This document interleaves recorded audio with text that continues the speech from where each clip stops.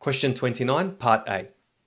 On the day that Megan was born, her grandfather deposited $5,000 into an account earning 3% per annum compounded annually.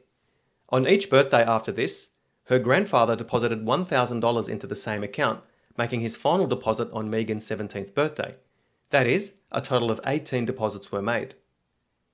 Let AN be the amount in the account on Megan's nth birthday after the deposit is made. Show that A3 equals $8,554.54.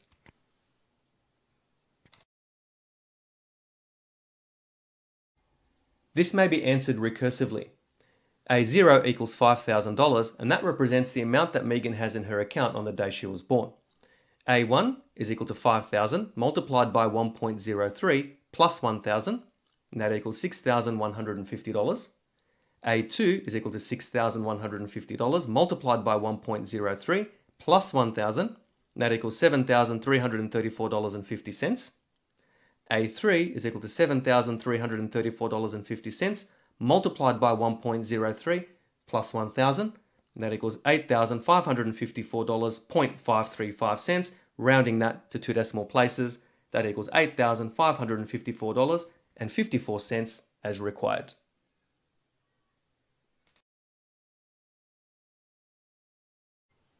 Part B.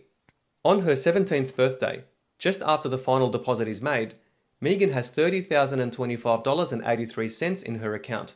You are not required to show this. Megan then decides to leave all the money in the same account, continuing to earn interest at 3% per annum compounded annually. On her 18th birthday, and on each birthday after this, Megan withdraws $2,000 from the account. How many withdrawals of $2,000 will Megan be able to make?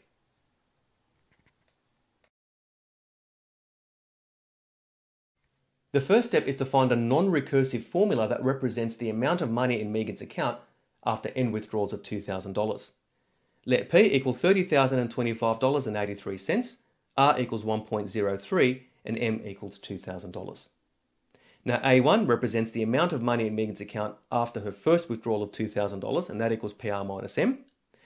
A2 is equal to A1 multiplied by R minus M, where A1 is equal to PR minus M.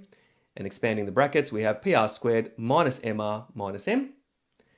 A3 is equal to A2 multiplied by R minus M, where A2 is equal to PR squared minus MR minus M. And expanding the brackets, we have PR cubed minus MR squared minus MR minus M. And we can generalize a formula from this. We have AN, so the amount of money in Megan's account after n withdrawals of $2,000 is equal to PR to the power of n minus m outside of 1 plus r squared plus ... plus r to the power of n minus 1. Now here we have a geometric progression. And this is a sum of a geometric progression or a geometric series. And this can be represented by the formula 1 minus r to the power of n over 1 minus r. So an is equal to PR to the power of n minus m outside of 1 minus r to the power of n over 1 minus r. The next step is to solve for n the equation an equals 0. That is PR to the power of n minus m outside of 1 minus r to the power of n over 1 minus r equals 0. Multiplying both sides, or all sides in fact, by 1 minus r, we have PR to the power of n multiplied by 1 minus r minus m outside of 1 minus r to the power of n equals 0. Now we have values for p, r, and m, and they've been substituted here.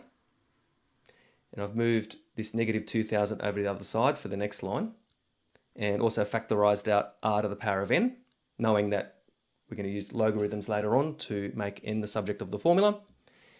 And we end up with this line here where we have 1.03 to the power of n is equal to this expression here.